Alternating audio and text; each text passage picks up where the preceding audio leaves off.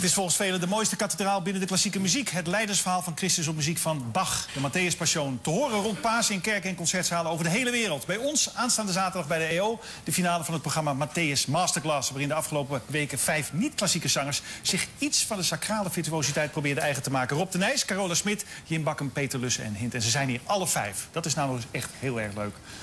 Jim, hoe moeilijk is het? Het zingen van de Matthäus Passion.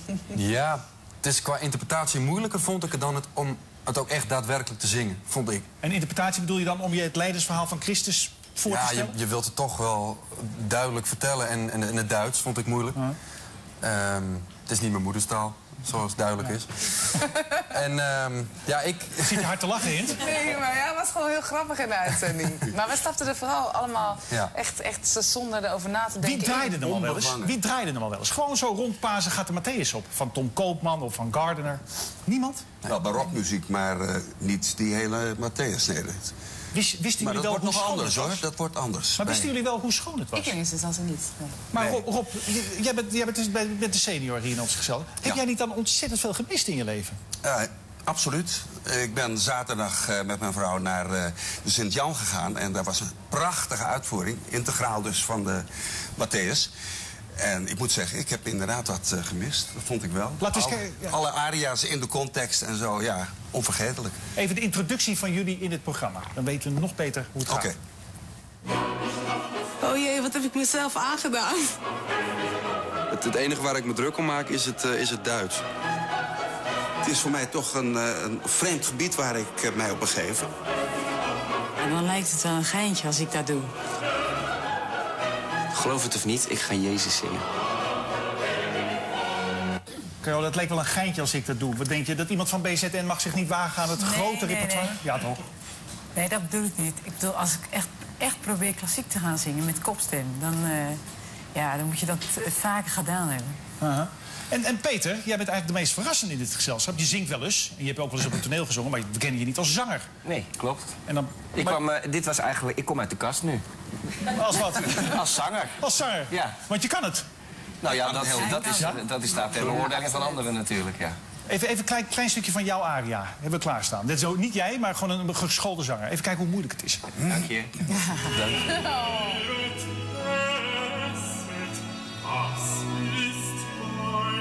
Dit is wat jij gaat doen, hè? Grote trek. Ja. Carola, is het gelukt? Of moet je eerlijk zeggen, nee, ik moet eigenlijk diep buigen en het is een oefening in nederigheid? Nou ja, gelukt. Ik bedoel, iemand die echt van klassiek houdt, vindt het misschien helemaal niks. Maar ik vind dat het goed gelukt is. Ja, het is voor ons toen echt goed gelukt. Het was niet de bedoeling om een imitatie te gaan maken, te gaan doen van klassieke zangers of zangeressen. Het was echt vanuit onszelf en wat wij goed doen in de popmuziek te vertalen naar de Matthäus. En het blijft muziek natuurlijk. Sprak het verhaal je aan eigenlijk? Het leidersverhaal van Christus? Ja, dat spreekt mijn hele leven al aan. Wat dat betreft had ik al veel eerder echt integraal daarnaar moeten luisteren, maar het is niet gebeurd. Les gekregen hebben jullie van Maarten Koningsberger. Ja. Een voortreffelijke docent.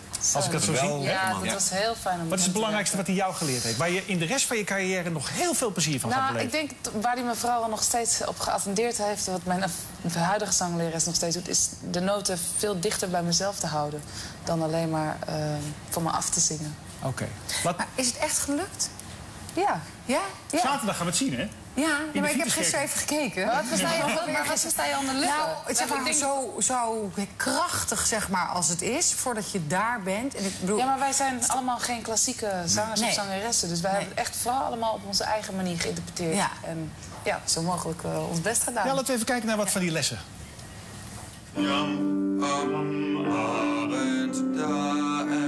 Vergeet ik het weer. Friedensschluss. Friedensschluss. Nee, jongens. Er zit een knieval in. Er zit een moment van stop in. Zie, hij zingt niet lekker hoor, voor mij zo. Ja, Peter, dat is heel anders. Nou, ik ben toch blij dat ik popmuzikant ben geworden. Peter, jij loopt echt hand in hand door een kamer. Ja, wrijf het in. Nee, maar dat is toch goed? Nee, ik vind het juist ontzettend leuk om te zien. Maarten vond dat er iets aan de cadans waarmee... dat ik die er niet helemaal uithaalde. En hij meende door mij te verleiden tot een walsje dat eruit te krijgen. Het is toch een waanzinnig goede les, of niet? Ja, dat is zeker. Ja. Het is los van hoe die ons, in ieder geval kan alleen voor mezelf spreken... in de masterclass zelf heeft geprobeerd op te krikken, qua niveau. Vond ik hem ook in de kerk bij repetities en het concertje een buitengewoon goede coach. Ja. Wat niemand kan zien, tenminste dat hoop ik in de opname, is dat... voor mij is het allemaal erg nieuw dit. Dus ik zat een beetje met mijn ogen vastgezogen aan die dirigent. Ja. Als die maar eens goed slaat, dat ik het kan volgen. Of nou liever gezegd, hij zal maar goed slaan als ik het maar kan volgen. Wat niemand zag is dat schuin achter de dirigent zat Maarten met de ademhaling, wat niet mijn sterkste punt is. Zat hij dus helemaal zo mee. Dat vond ik zo ontzettend lief en loyaal. En ja, dat heb ik zeer gewaardeerd. Hint, jij zingt het Erbarme dich. Ja. Dat is de aria uit de Matthäus. Even een klein stukje. Niet van jou, maar van een mooie sopraan. Zo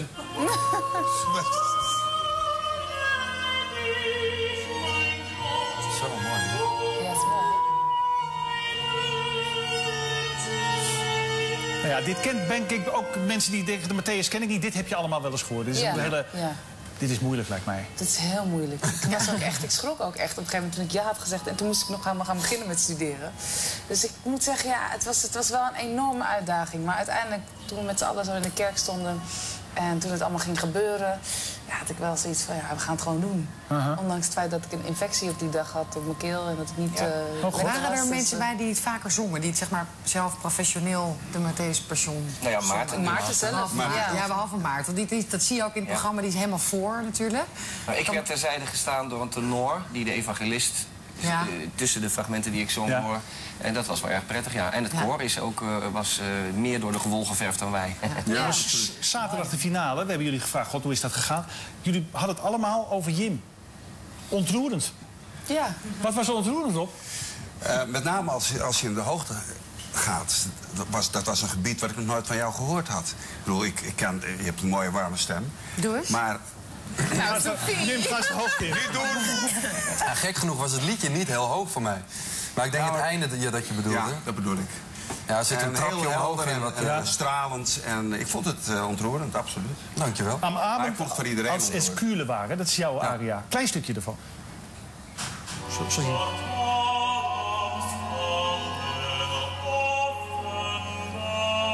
Je kan je nauwelijks voorstellen dat Jim Bakkum dit gaat zingen aanstaande zaterdag. En toch hij het anders, maar erg mooi ook. Maar jullie waren ontroerd. Was jij niet ik hoorde ook geroerd, emotioneel. Ja, niet huilen, maar God, Jim staat daar dan. En... Klopt dat of niet? Ja, dat klopt. Het zit erbij, hè? Sowieso. Maar dat is ook de Benjamin natuurlijk, hè? Ja, jullie hebben hem erheen gesleept. Nou, dat had hij niet nodig. Nee. Ook laten we mogen een paar stukjes laten zien van de uitzending aanstaande zaterdag. Dat moet hier in de Fieteskerk in Hilversum met een groot orkest. Groot koor erachter. Strijkorkest. En een koor erachter, hè? Dus oké.